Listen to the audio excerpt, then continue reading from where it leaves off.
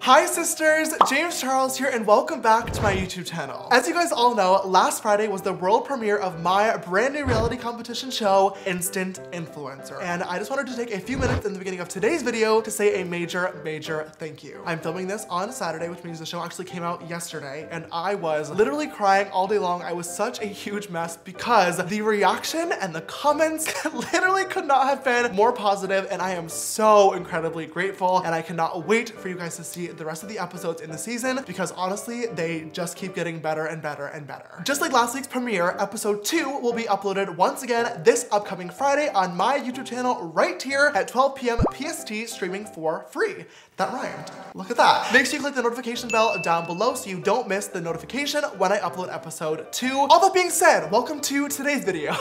Obviously, it is Tuesday, so unfortunately, there is not a new Instant Influencer episode today, but I thought it'd be really cool for our videos in between the episodes on Tuesdays to do something in relation to last week's episode. I thought it'd be fun to discuss some comments and some constructive criticism from you guys about the show, also discussing the elimination, so warning right now, there will be spoilers ahead. If you have not yet watched the episode, make sure you click right up here and go watch it now before watching today's video, and just overall spilling some tea about the show and more information that you guys didn't get to see from behind the scenes. In episode 1, all the contestants were challenged with making a marketing campaign video around a makeup product that already exists in the industry. A lot of the videos were really cool, but one of them that stuck out the most to me was Kaylin's, and she had a beauty sponge as her item. How to do your full face with one tool and one tool only, the Real Techniques beauty sponge. Of course, we all have a million beauty sponges. We've used them every single day when we're getting ready, but I really liked Kaylin's video because she integrated her personality. She really made me want to buy the product, and she also had a theme for the video, which was using a beauty blender for your full face of makeup. Now, obviously, I'm pretty sure in Kaylin's commercial, she was only talking about her base, but when I was watching her on the judging panel, my gear started turning, and I was like, oh my god, this would kind of be a fun challenge that I haven't really seen many people do. So for today's video, inspired by Miss Kaylin from the show, I want to grab my beauty sponge that I use on an everyday basis and see if I can do my full face of makeup using only a beauty blender while spilling some tea about the show. Let's get started.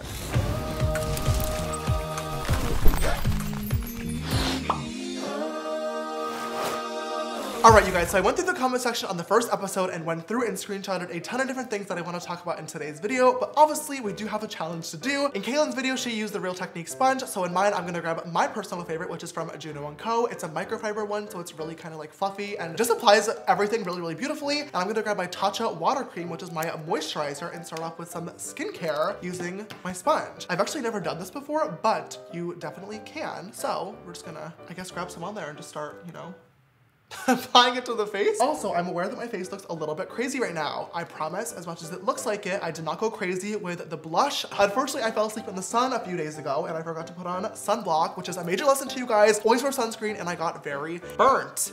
Oh, Lewis, look at how that looks on camera. I have never had a sunburn that hurts this much. It literally was painful just to put on this shirt today for filming this YouTube video, so please do not comment about my foundation matching. Okay, I'm gonna try my best. I've been applying my aloe vera. Just let me be and wear your sunscreen always. The first comment that I wanna address while I'm doing my foundation with my beauty sponge is this one from Z Mystery, and they said, I really appreciate that it's free, especially during these times. Now, this comment makes me very, oh, I forgot to color correct.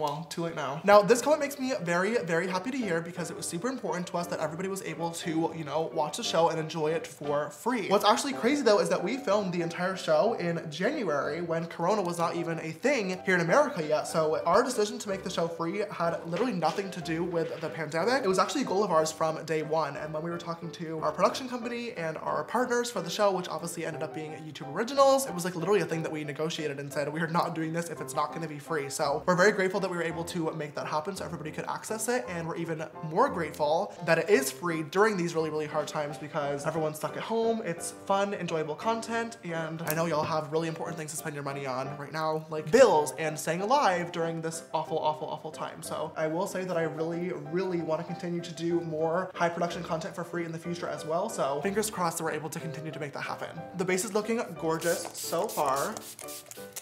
Is that cheating? Did I just cheat? What'd you use? Fix Plus. I just sprayed it on my face. I wasn't thinking about it. So the base is all on, and now I'm going to go in and start cream contouring. And I'm going to use the Tarte Shape Tape in the shade D. I'm just going to put this on the back of my hand and blend it in a little bit with the foundation. This next comment that I want to very quickly talk about is from Lorelei La Framboise. La Framboise. And she says, is someone gonna tell James that he was meant to be a host? This comment literally, oh, that is not the color that I want to be using right now.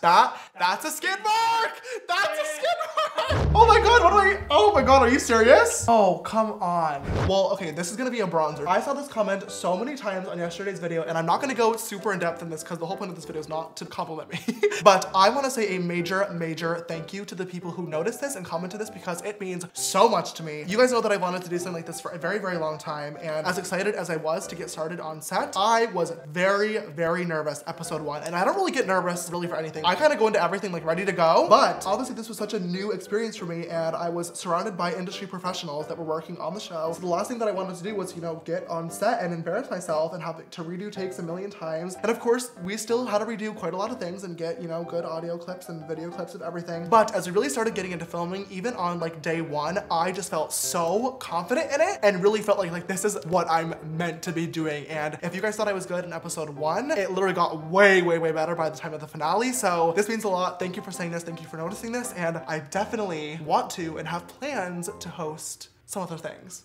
This tweet is from Aisha, and she said, crying, I love them, hashtag instant influencer, with a screenshot of Indigo and Kaylin in the workroom after the elimination. I just wanted to put this in there because, first of all, I told y'all that you were going to love the contestants. I'm so glad that like literally everybody was obsessed with everybody on the show. All 6 of them were so much fun, such a pleasure to work with and be on set with, and all of us are still in a group chat to this day, and we talk all the time, and I've been so excited about the show, and I have just been really itching for all of you guys to get to watch them and to fall in love with your favorites and to follow and support them. Everybody has been like gaining a ridiculous amount of followers on social media since yesterday's premiere, which is so cool. Obviously that's the point of the show, but at the end of the day though, you guys as the viewers get to really make the final decision of who, you know, you want to follow and support. So keep loving them. I'm so glad you guys do. Okay, doesn't even look that bad anymore, to be honest. Great. And last but not least, before we jump into powder, I'm gonna grab the CoverGirl Clean Fresh Cream Blush. I don't really love cream blushes or cream highlighters or liquid blushes or really liquid anything. Why would you say that? Like, you put me at such a like. This next comment comes from Oliver, and he says, this was a great show. Thank you so much. For someone who is personally not really into makeup, I enjoyed it so much. It wasn't too long, it was exciting, and the contestants are so talented. True. I wish we could see the contestants talking while the judges deliberate. Thank you for leaving constructive criticism in a really cool way. I love reading constructive criticism and seeing what you guys want to see in the show. It was actually kind of weird because we didn't plan on filming anything of the contestants while they're in that like holding room before going back to their video labs, mostly because we didn't really plan for that like to be a full set. So that room literally looked awful on camera. But once we got the footage back with the contestants like talking to each other and like gossiping and talking about the judging and the challenges, we were like, oh, this is gold. Like we have to include this in the show, which is why it ended up being there despite the fact that it looks, you know, not the best. And we definitely want to do this for season 2, and who knows, it might even end up being something that we post like on an Insta Influencer separate channel, because that's like a lot of really good side content that I think you guys would love to see as well. So definitely let us know and definitely keep us posted with more constructive criticism and feedback. We love to see it, and we obviously want to make the show the best that it possibly can be. So once again, thank you, Oliver, for this suggestion. Okay, it is finally time to set this base in place. God bless, I don't want any more creases, so I'm just going to grab my beauty sponge once again and dip right into my translucent setting powder, and we're going to lock it in. All right, you guys, that is pretty much the base for now, all complete. And of course, the next step is going to be brows and eyeshadow. I'm gonna be skipping my brows because I think they look okay, and there's just no way that anything is gonna happen with the brows. I do want to try to do eyeshadow. I'm going to quickly go to the bathroom and give both of these beauty blenders a quick little cleaning because they're very dirty, but I'll be right back, zoomed in, to try to create a look. Okay, so for eyeshadow today, I do have some cream shadows that I found in my collection. I have never actually used these before. I've never even used a cream eyeshadow, if I'm gonna be honest. I don't have high hopes for this, but we're just gonna try it out and see where things go. Okay, so while I'm trying out this eyeshadow, I wanted to talk a little bit about the judges in the episode and what you guys thought about them.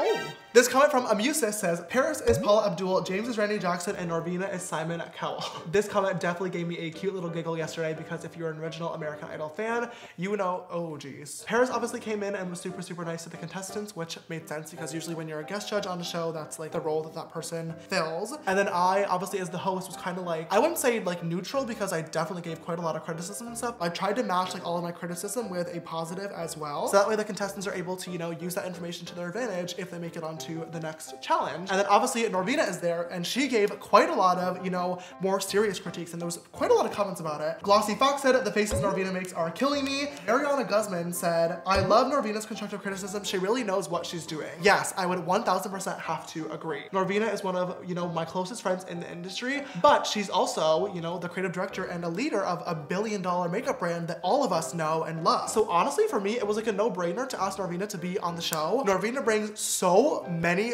really, really strong critiques and knowledge to these contestants from what she's learned from working in the industry for the past several years, and it's really, really good. And I love her because she's so brutally honest, but sometimes when you're in this industry, you really need to hear that, because it's those comments that can really take you to the next level if you take in that information and use it to your advantage instead of taking it to heart. This looks terrible. Oh, this is a bad choice. This looks so bad. Oh my god. Okay, you guys, I'm just gonna stop here on the eyeshadow and move on to the rest of the face to finish off this challenge. I knew this is a bad idea. Okay, I called it. The footage exists. I've never even used a cream eyeshadow, if I'm gonna be honest. I don't have high hopes for this, and it definitely was. I don't think it looks awful, but yeah, I definitely prefer my Morphe brushes any day of the week to a beauty blender. All right, you guys, so while we work on finishing up this look and finishing up this challenge, I want to talk about probably the thing that has been most controversial or commented about since episode 1, and that is the elimination. Also, once again, if you have not yet seen the episode, please click right up here because spoiler alerts are coming right now, and I don't want to ruin it if you guys want to watch it. Ekaterina says, I am a huge fan of how the elimination is set up. It's not made to embarrass the person that is being sent home. James tells you personally, you two are alone, and he encourages you to keep doing YouTube videos. James, if you read this, you're doing a great job. Thank you so much, Ekaterina. Richard Waisha says, the ending is a bit weird and the girl is so emotional, but suddenly having to promote her YouTube channel while she's about to cry. Leah says, everyone's talking about Paris, but James was so nice to Brittany when she was eliminated. I cried, OMG. All right, so I am going to highlight using my Morphe cream highlighting stick in the number effect 1. No matter what reality show you're watching, the eliminations are always a little bit controversial because of course everybody has, you know, their different favorites. Everybody has different beliefs as to, you know, who did best in which challenges, who should have went home, who should have stayed, etc, etc. Originally, we did actually have it planned to do the eliminations kind of in like the typical reality style format where we just tell, you know, the winner and the loser in the judging room. But since this is like a influencer slash like content creation based show, we thought it would be kind of cool to tie in the elimination with that whole theme. And we came up with the idea of doing the video lab elimination. I personally really like how they turned out because obviously it's good entertainment and that is the point of creating a show. Also for the point that Ekaterina brought up, which is one, it's much more personal to send somebody home that way because you actually get to sit down and talk to them face to face, to hold their hand, to hug them, to make sure that they're good, but also to give them constructive criticism and feedback for one last time of what they can do to, you know, better themselves in their career moving forward. Not that it's like embarrassing, but I would prefer to be eliminated in private and not in front of all my castmates who happen to do better that episode, but that I guess is just me because like I don't like that type of confrontation.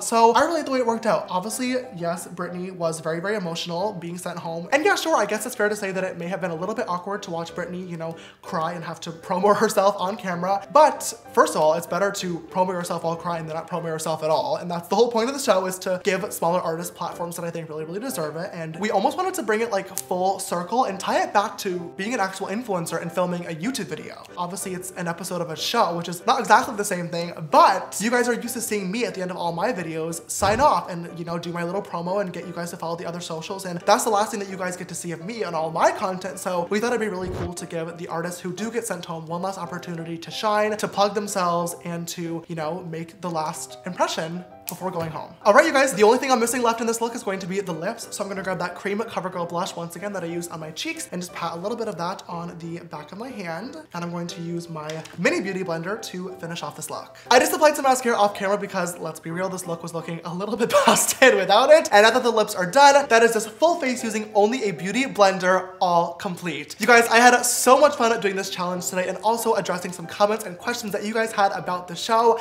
I hope I answered some questions and further clarified some things. As much as putting this look together was a little bit of a mess, I honestly don't really think it came out that bad. I am obsessed. I think this looks so beautiful, especially using the cream blush and cream highlighter too. I was not the biggest fan of them, but honestly, I might want to use them a little bit more often. The eyes, on the other hand, I wanted to try it out, okay? It was definitely a fail, but if any of you guys try out this challenge and do get a successful look, please let me know how it goes. Tweet me a photo. I would love to see your guys' work. If you want to see more entertaining and fun makeup content, please check out my brand new show, Instant Influencer, airing right here on my YouTube channel for free. Episode 1 is live now, and episode 2 will be out this Friday, only a few days away. Turn on your notification bell, set your alarms, put something in your calendar. You guys are not gonna want to miss this one. If you guys enjoyed today's video, please don't forget to give it a big thumbs up down below and show your love and support. Also, please make sure you're thumbsing up the show episodes as well. It really does help out a lot, and we really want a season 2. And also click that subscribe button down below and come join this sisterhood. We are 18 million sister strong, and I'd love to have you join the family. And also click that bell icon so you get notified every time I upload a brand new video. If you'd like to follow me on my makeup journey, you can follow me on Instagram, Twitter, TikTok, and Facebook. They're all just James Charles. My Snapchat for more behind the scenes type stuff is James Charles, the next dress after Charles. And if you want to text me right here on my personal phone number for any exclusive updates on merch, videos, photos, and everything else, new episodes as well. My phone number is 310-905-8746. This video's sister shout out goes to Sister Delana. Thank you so much, love, for always following and supporting. I love you so, so, so much. If you at home would like to be the next video's sister shout out, don't forget to always